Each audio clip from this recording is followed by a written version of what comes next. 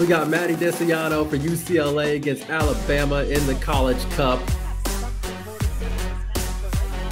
I love this.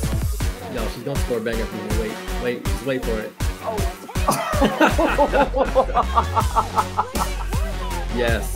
And up next, we've got Claire Potter for Western Washington University against Westchester in the D2 final. Wait for it. Wait for it. Keep waiting for it. Oh no! Oh no! Oh, that's brutal. That's just brutal. All right, up next we've got Selma Bacha for Olympique Lyon.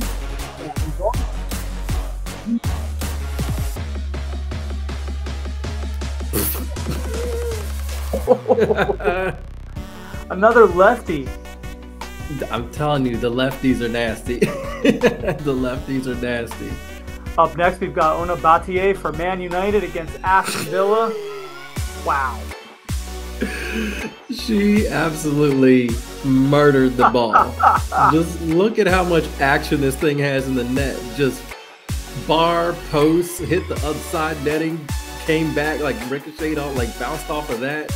Just so much power in that shot. And next we got Suya Haering for Northern Rovers against Eastern Suburbs. Shout out to a team called the Suburbs. It's just hilarious, but oh god. Oof. Finally, we've got Sara Ortega for Athletic Club B, their B squad against Cordoba in a youth game earlier this week. Watch it. No. Yes. No.